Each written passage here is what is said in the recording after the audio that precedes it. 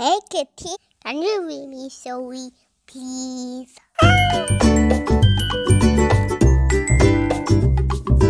I'm all set to read the story. Are you ready? Hi friends, look who's here today. Hi Fly. Oh, Fly, where are you? Oh, there you are. Friends, say hi to Fly. Again gone? Oh no, look at those naughty flies. They're pestering the cow. But why are they disturbing this poor cow?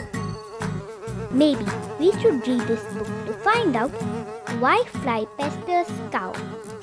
By Jaco Jacob, illustrated by Stephen Wallace. Have you ever seen a herd of cows in the field? Every now and then, you will notice a cow shaking her head. She tries to drive away the flies that pester her. But why do these flies zoom zoom zee around the cow's head? They say it started long ago in a far-off country.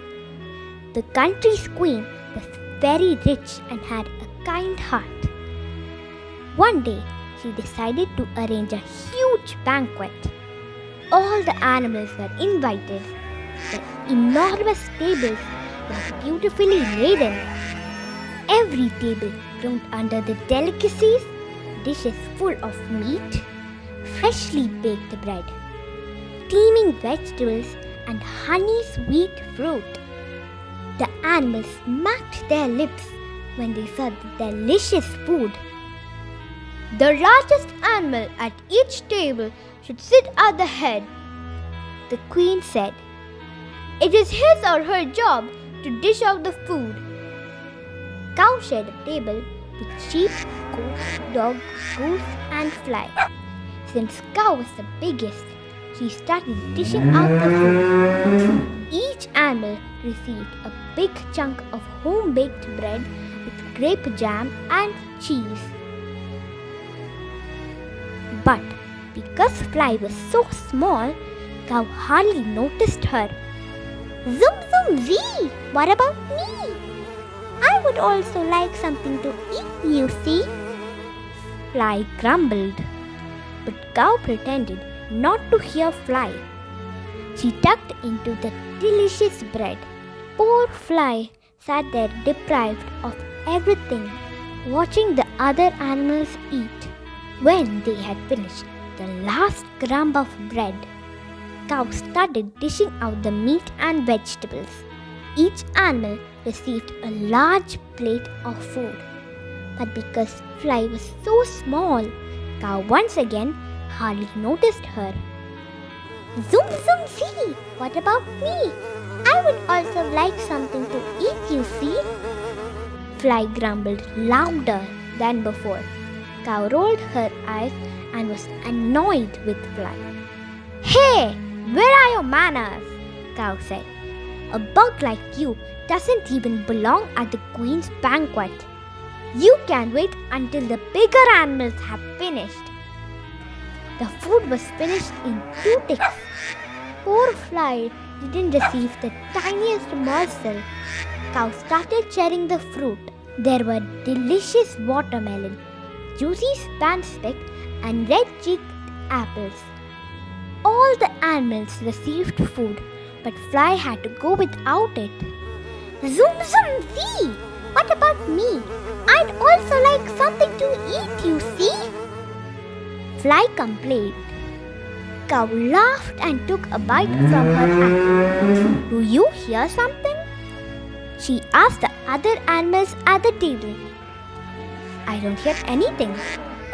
In a jiffy, all the food at the table had been finished. The animals were overstuffed. Everyone except Fly. Her tummy growled with hunger. After the meal, it was time to dance and be merry.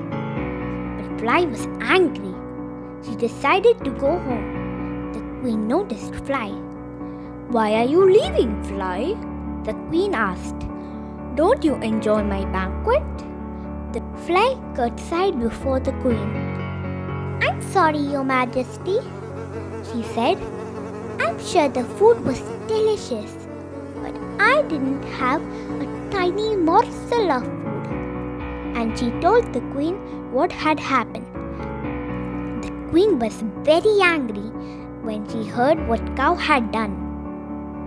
From now on, you and your friends may pester Cow every day, the queen said. From morning till night, you may buzz around her ears. It will teach her a lesson. She will never be able to ignore you again. And she'll see that even the tiniest insect is important to me. And that is exactly what Fly has been doing until today. She and her friends buzz around the cow's ears from morning till night.